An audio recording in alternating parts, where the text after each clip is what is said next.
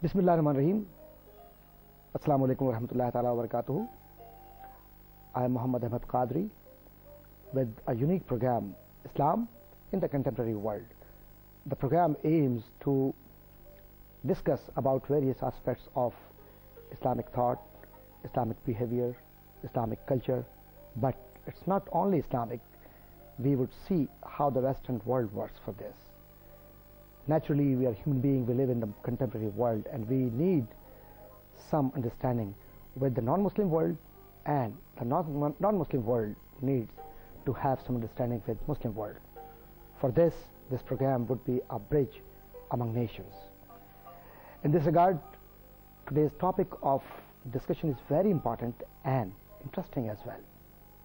This is a unique topic, would be discussed by the scholars, those who are familiar with theory as well as practice. The title of the discussion is Work Culture. Viewers, you must be surprising having this topic today. Why? Naturally, it is for the larger interest of understanding and larger interest of our viewers. How Islam says about the working behavior. For this purpose, we have invited our two guest speakers. The first one is a well-known personality, Professor Dr. Abu Wajdi. He is a well-known personality regarding administrative sciences and management. Currently, he is working as a Dean Faculty of Management Sciences and Administrative Sciences at the University of Karachi, Pakistan. Professor Dr. Abu Wajdi, we welcome you in our program. Our second guest is again from the University of Karachi, but he is from a different discipline. Professor Kaleem Raza. He is a professor of English, and currently he is working as Registrar, University of Karachi, Pakistan. Professor Kaleem Raza, we welcome you in our program. Thank you very much. You're welcome. You're welcome. So, Dr. Wajdi, let's see what is concept of work culture, and naturally, being a professor of political science and head of administrative sciences and management sciences, you would be the person who could clarify before us what is meant by work culture. Bismillahirrahmanirrahim. First of all, I must thank to QTV and Professor Dr. Qadri for inviting me in this very important topic which we are going to talk on. Thank you very much. Thank you very much for your appreciation. Work culture, yeah. And it has a great significance. This is not only from the Western concept, but this is more important from the Islamic concept. Exactly, exactly. But I am beginning with this thing that sometimes the terminology seems to be very simple and is not very easy. But when we define it academically, when we give the concept and we give the meaning in a true sense, so this is not easy. This becomes very harder, and the entire concept is changed. You mean once when you discuss any terminology in the light of academic definition, so it becomes a bit hard, comprehensive, yeah, and logical as well. And very concise, rational. Exactly, exactly. Otherwise, everyone can give the meaning of this word. Even a person who is not known, who is not the students of the management, they can also say that what is work. And as the work is very commonly used, and work, we mean that getting work done. Yeah. And the concept of work is everywhere, in every facet, in your domestic life, in your personal life, in your social life. But what I understand that we are going to focus now the work not only in one perspective of the personal life or domestic life or informal organizations. You say when we talk about work, so this is very important to say that where the concept of what exists, So the work exists with the organizations. Exactly. And organizations, as you are also political scientists, and we all know that organization is in the informal as well the formal organizations. Concept of work, this varies from the informal and formal. What we have concept of the work in the informal, this is not the same in the formal. When we take a formal organizations or the organizations where the concept of the workplace is concerned, this is entirely different. Suppose in the domestic life, in the informal organization, even in a family, the housewife, she also works. Each member of the family, they are also involved in doing work, and they are free to do as per their desire, as per their behest. There is no restriction that what they work.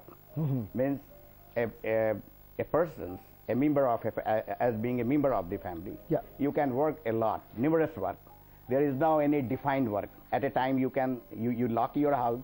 At a time you decorate your house. You all the time involved in working in such kind of the work. This may be taken as a formal and informal definition of work culture. So coming back to you, I would request Professor Kaleem Raza Khan. You're working as a registrar of the university. How do you take this terminology, work culture? Since this term has two words, and in order to define them, in order to explain them, these two words, first word is culture. And if we look at it from the Islamic point of view, I don't see any difference between the two terms, because in Islam we submit ourselves to the will of God. Exactly. Culture is a way of doing it. So in a way, culture is also a way of life. When we join them together, especially in Islamic concept, work is your duty. Whatever you do is your work, that's your job, and that's your duty. And within Islam, you have to perform your duties according to the Islamic principles. And Islam brought several new concepts to the world. I use the word new in the sense that Islam encompasses every aspect of our life. Whatever we do, we have to do it according to the concepts of Islam. One of them is honesty.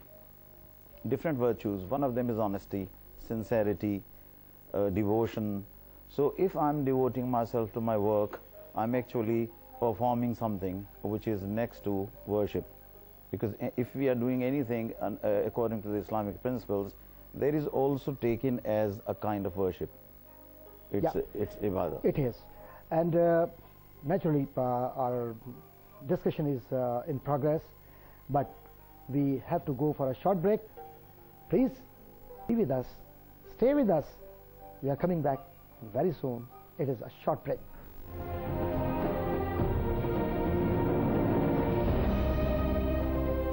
Welcome back in your program Islam in the Contemporary World. And world relates to the work behavior, work culture. Professor Kaleem Raza Khan was discussing about work culture. Please go on.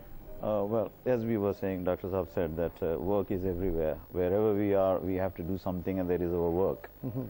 But I'm looking at it from the point of view of Islam. What does Islam ask us to do? So if we are at home, our nature of work is different. When we are in an office, our nature of work is different. When the office is a part of a whole network, then our behavior has to be different. But our behavior should not be against the norms and standards of a society. If the society is Islamic, we have to behave according to the norms of that society. How about once if a Muslim is working with non-Muslim?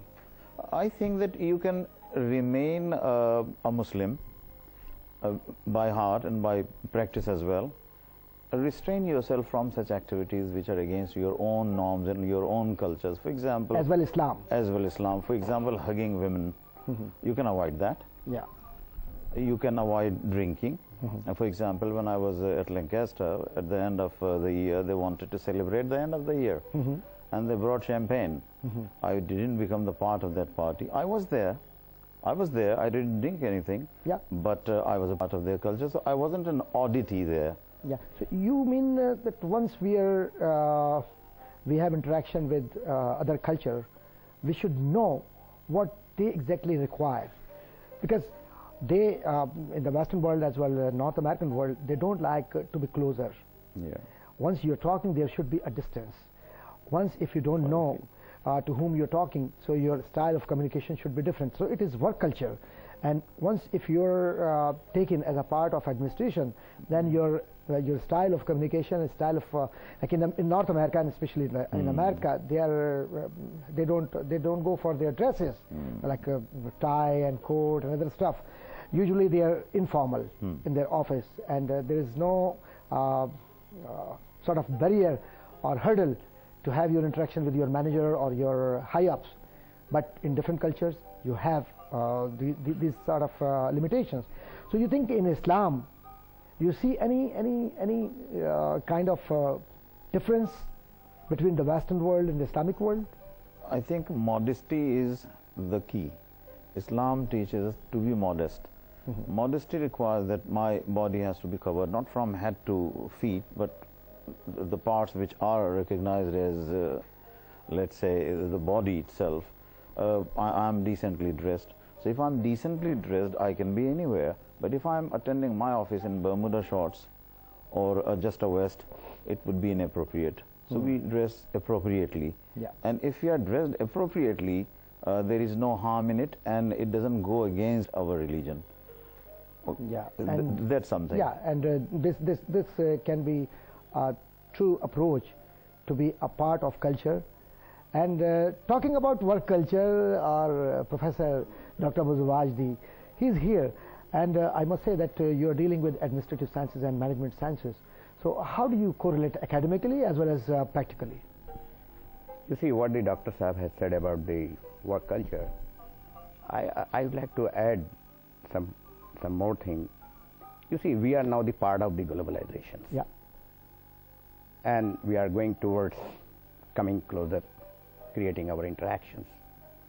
And in globalization process, there are the workforce diversities, because in globalization process, as there is no restrictions on the basis of the religion, on the basis of the culture, on the basis of your language.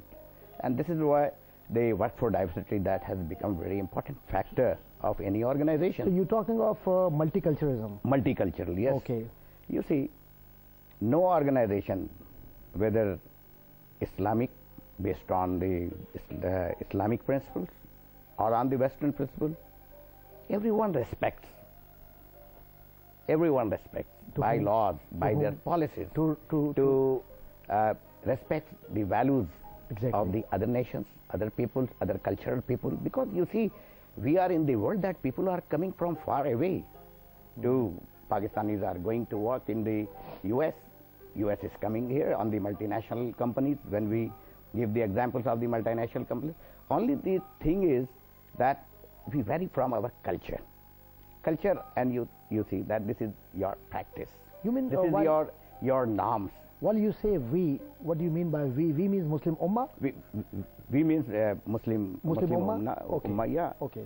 So, you see, for example, that if you are working in the US culture or in Japanese culture, there is no harm if someone, men and women, male and female, they embrace each other, they shake their hand. But if even the people coming from the US, American people, and if they work in the in our organization in Muslim societies, he has to respect the values. Yeah. He cannot freely.